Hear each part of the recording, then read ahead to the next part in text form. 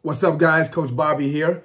Wanted to do a post-game talk well after the post-game. So I was going to do it today for the DT guys, the hot boys in particular, but I'm sure this message will resonate and apply to all the DT family. I hope it does.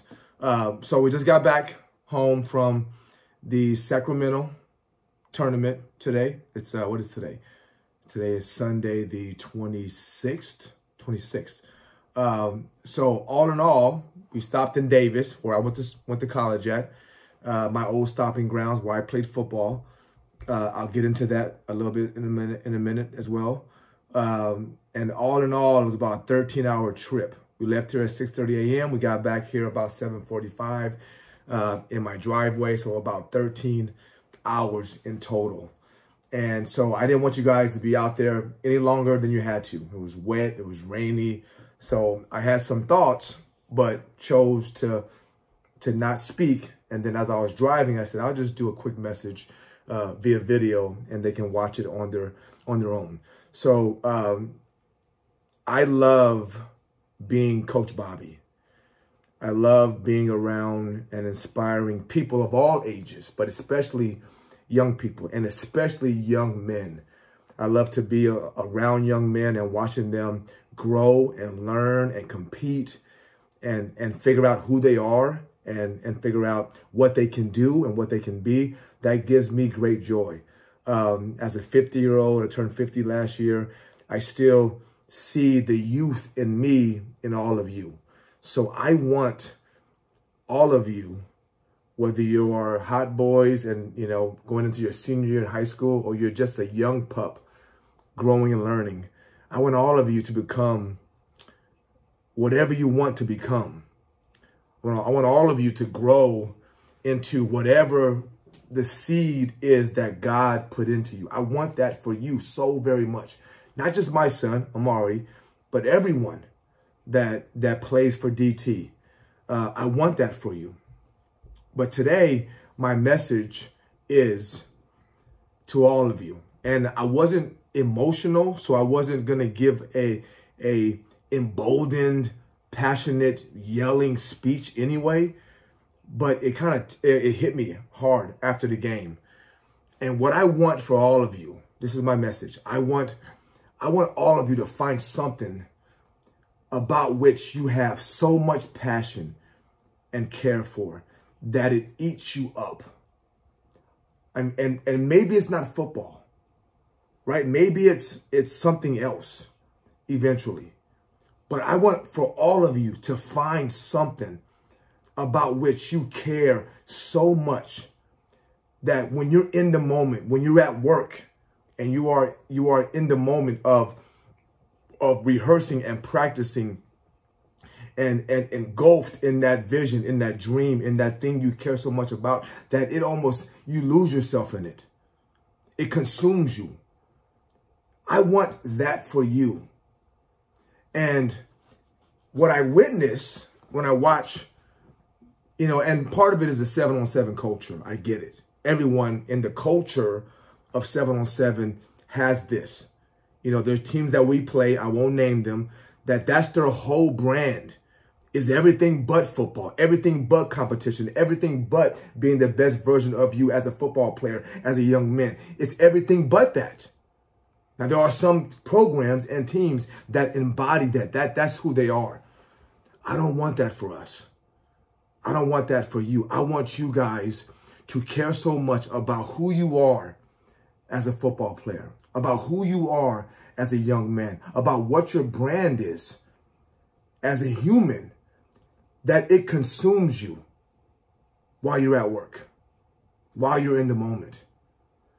Now, I was driving and I did some math, right? So we played 5 games today, 3 pool play, 2 playoff games. That's 5 games. Each game was about a half hour, I think. So we played for 2.5 hours, right? So 2.5 hours out of a 13-hour day was in games, right? And of that 2.5 hours, only about half the time, right, for most of you, were you playing. So your offense or defense. So half the time you're on offense or defense. So now we're cutting that in half. So now you played the sport that you are competing at, that many of you say to me and to coaches that you want to be at the highest level of, for an hour and 15 minutes out of a 13-hour workday. And yet, if you are honest with yourself, you didn't care enough about who you were in the moment, or care enough about what you were doing in the moment for that hour and 15 minutes. And if you did, it certainly wasn't evident to someone who was observing it. And I would argue that if you are serious and really care about your gift or your skill or your talent or your sport or your work, that it's evident. When I speak, which is what I care about, it's evident I care about it. When I coach, which I love and have passion about, it's evident that I care about it. When I'm working in finance, or I'm working as a speaker, or I'm working as a fitness coach, it's evident that I care about it. And if I'm being honest, guys, the only reason I was able to play football at a high level, given that I was not as athletic as any of you, not as tall, not as fast, not as quick, is because I cared about it. I cared every moment of every time I was working on football. I cared about it. That's why I played at UC Davis. That's the only reason. And so I want you guys, again, I get it. I know how it is. You're around your peers. It's fun.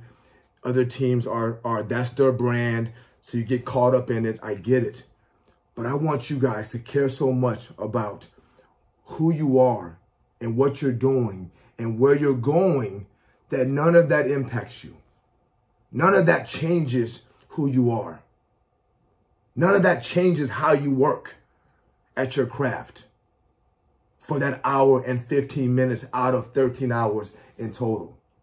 I want you guys to care that much, because the world is built upon people who have deep, deep, deep care.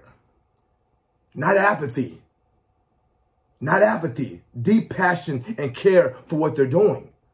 Everything you enjoy, all the musicians you love, like Drake, all the sports heroes you follow, like Steph Curry or George Kittle, right? All the musicians, all the artists, all the people who build the things around us, like iPhones and Teslas, they got there because they give a damn about what they do. They care about who they are when they're at work, in their craft, right? So I would argue that the whole world of greatness is left for only those people who care. And again, I'm not saying that you have to do that. I'm not saying you have to give a crap about being great at anything, let alone football. But I want that for you, because I want you to be somebody who's running things, who's leading the charge, who's running companies, who's getting scholarships, who's making the big, big money. I want that for you. But you can't have that unless what you're going to and what you're going through, you give a damn about it.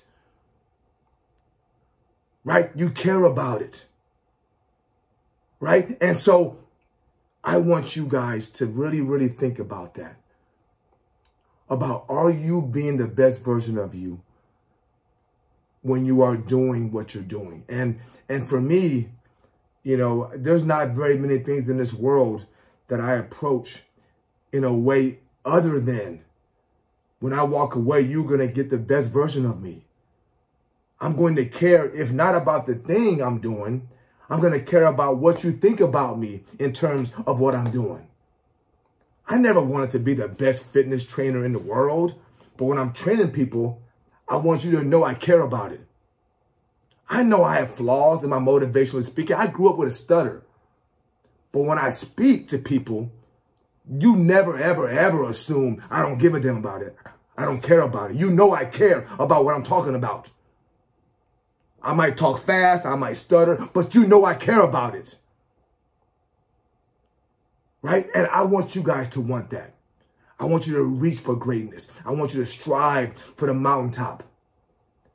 I don't want you to be average, right? And I want you guys to understand this, right? Why would you want something that didn't require the best of you?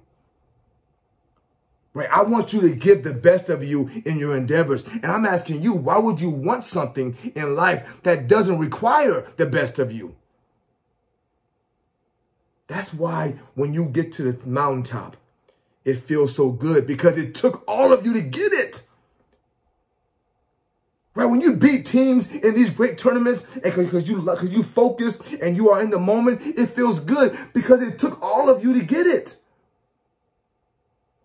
So I want you guys to really, again, I get it. I know you have friends. I know you have colleagues and buddies, but I want you guys to understand when I'm at work, right? When I'm playing corner and we have cloud or we have hold or I'm a receiver and it's third and long, this is the moment that I need to be the best version of me. I need to care about who I am in this moment. There's always time to celebrate. All the great ones celebrate. Drake celebrates, but after he works. Kobe celebrates, but after he worked. The great ones celebrate and have fun, but after they do what they know they need to do to be the best at what they do. And I want you guys to build that trait inside of you and fortify that seed of greatness inside of you and learn the habits of greatness. And the habit is really only one habit. I'm going to be the best version of me in this moment. Whether I'm working on a keyboard, whether I'm working out, whether I'm speaking, I'm going to be the best version of me because I care about who I am in the moment. And so I want you guys to just begin to think about that going forward. Right? Not just in football tournaments, but in whatever you do. If your whole life is built around things where you can play and not focus, you will not get to where you should be getting in your life. What you'll be doing is working for somebody who had the audacity to give a damn about what he or she was doing in the moments and not playing all the time. All right. So I want you guys to really let that sit and resonate. And I believe all of you can be wherever you want in life. Hell, if I can go to UC Davis and play football and then go to Santa Clara and get a master's degree and then become a chief financial officer and then build a fitness business and then be 50 years old and still in shape. If I can do that, anybody can do anything they want, but you got to be focused and you got to give a damn about being great. They ain't passing out greatness certificates to anybody. You have to show up and show the universe and show God that you give a damn about being the best version of you. And you don't show it by talk. You don't show it by being pompous. You don't show it by being bombastic and talking crazy. You show it by caring about what you do and about caring about who you are in what you do. All right, guys. So that's my message. I hope it resonates. I will see you guys at the next tournament. Love you guys. Keep working, keep pushing, and keep becoming the best version of you every single day, right? Make tomorrow better than today. Live today better than yesterday. Every day be better than you were yesterday. All right, guys. Love you. Talk to you soon. Bye-bye.